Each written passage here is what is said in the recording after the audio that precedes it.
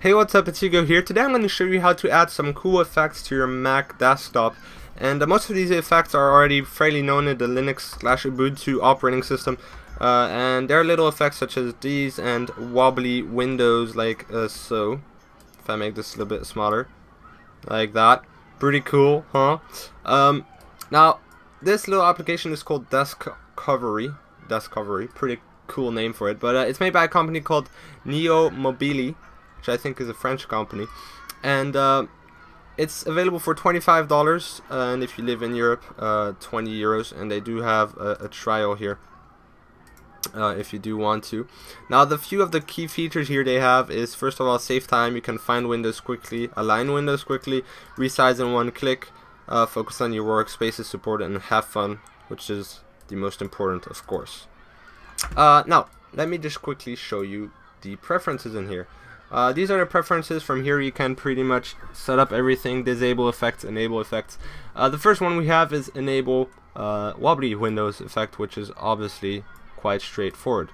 Now if you have a smaller window, for example, a really small picture I have here, you'll see that the effect is also greater. It's actually pretty cool. So yeah, that's that. Next up we got enable Windows list. Now you can set it on the left or right. And what this does, for example, I have another Finder window open, and if I hover my mouse over the left side of my screen, you'll have this little thing popping up, and from here I can select which window I want to have on my foreground, which is also quite cool. Now if it's really handy, I don't know, since you do have Expose already built in your Mac, and depending on how you set that up, you can use it very effectively. But it still can be cool. I mean, it's quite, it doesn't take as much space on your screen as Expose, and you can have it on the left or right. And that's pretty cool. Next up is show Windows list on Alt Tab. So that's also fairly straightforward. If I hold Alt and then just go Tab, it will pretty much whenever I release, it will bring that window to the foreground. And you can also do it with your mouse if you prefer. That works too. Enable zoom button actions. Now these are pretty cool. They work on every window, and if you click and hold on the plus button, you'll have a lot of cool options that weren't here before. Now you can resize and align your window in tons of different ways, vertically, to the side, exactly to take exactly half of your screen, or simply 100% full screen. You can. A lot of different options, and they can be really handy depending on which situation you're in. You can also have it so that it's half transparent. And one last cool thing is this.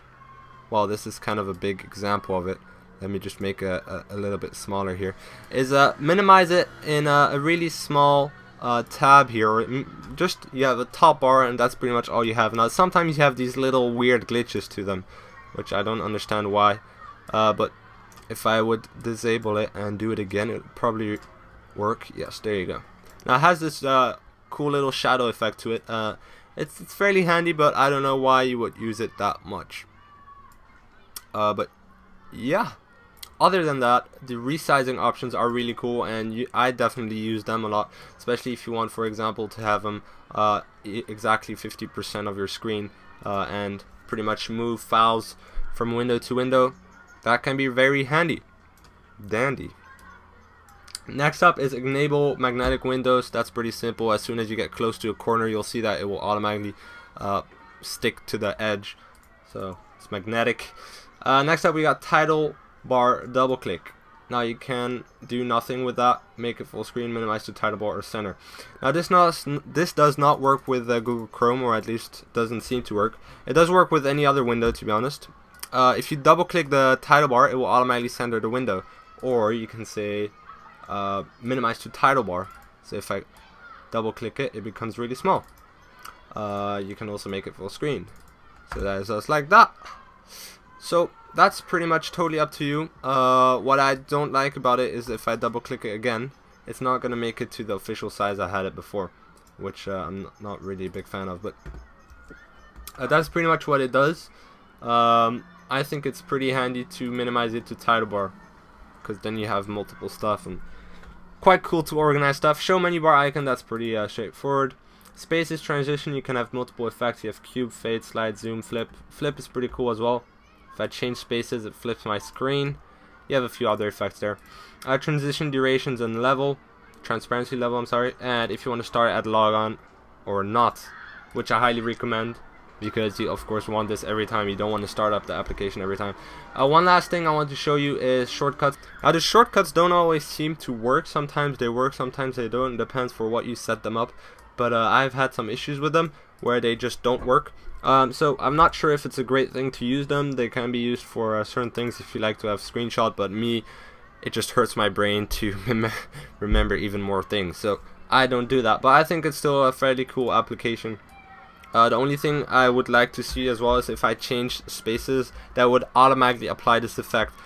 Right now you can only have the effect if you click on this thing in your dock, which I'm not a huge fan of. But yeah, you know, everybody can have some improvement. Unfortunately, this is not available on the Mac App Store, only through their website. Yeah, that's pretty much all you need to know on how to have these cool little effects. Ubuntu wannabe-ishness. I'll thank you a lot for watching this episode. If you have any questions about this, you can ask me, even though I don't probably know much more than what I showed you. But I'll try to do my best to answer all of these. Thank you a lot for watching once again. Be sure to check out my channel for more cool stuff. Yes. Peace.